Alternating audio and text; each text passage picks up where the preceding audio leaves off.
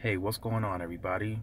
This is Tyrone back with Tech Life, and in today's video I wanted to share this with you guys. I spotted it the other day.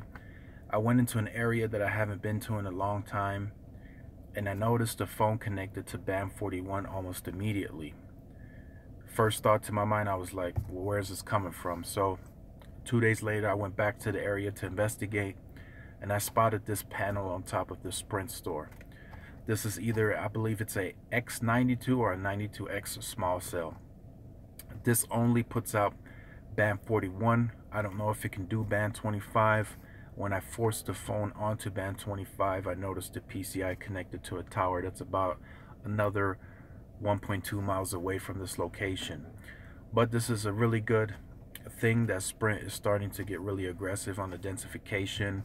There's a site about 1.8 miles the opposite direction that does have band 41, so you do, on that stretch, you do stay connected to band 41 a lot longer since they have this panel up now. Across the street there is a mall that has a Dave & Buster's and an IMAX theater.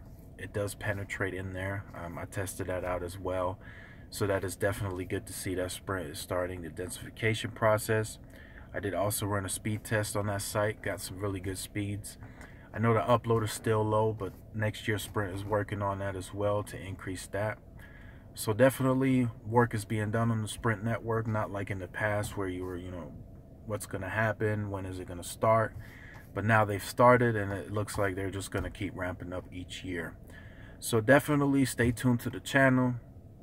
Lots more content coming. This is Tyrone with Tech Life, and I will see you guys in the next video. Peace.